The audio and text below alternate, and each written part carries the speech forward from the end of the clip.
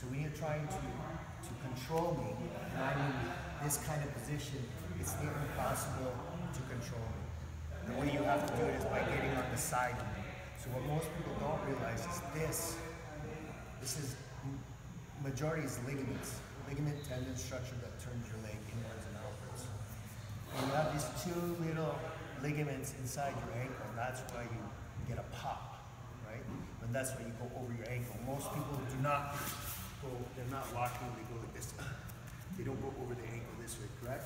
You familiar with that? How do they go? So we're very weak this way. We're so strong this way, just how our structure protects us inwards. So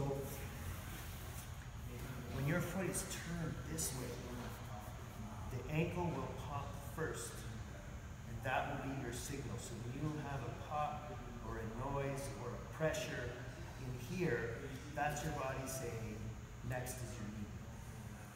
The problem is when your foot is this way, the ligaments that run in your leg this way are so powerful and so strong, along with this, they are so thick that they're not going to give. This is not going to blow up. This doesn't crack or pop.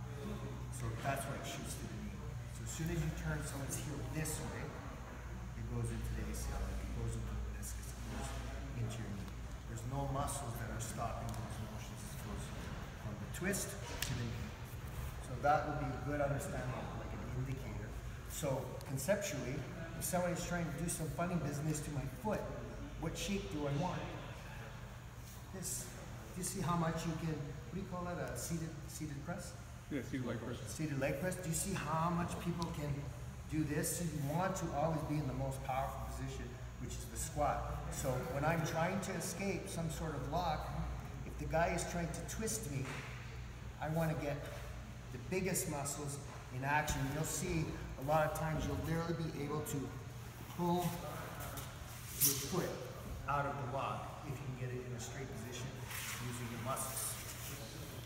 When your foot is being turned, a lot of us have learned to try to like roll. And what happens is you're just rolling tighter into the lock. So it's not that we learn to roll, but when our ankle is being twisted over, we want to learn to spin our knee out of what we call the knee line, you know, where they're pinching it. Because they're trying to isolate the knee and the hip. If you can isolate the knee and the hip, you can attack the ankle, the toe, the calf, and then the knee itself. This is what you want, this to be able to twist and turn without this adjusting.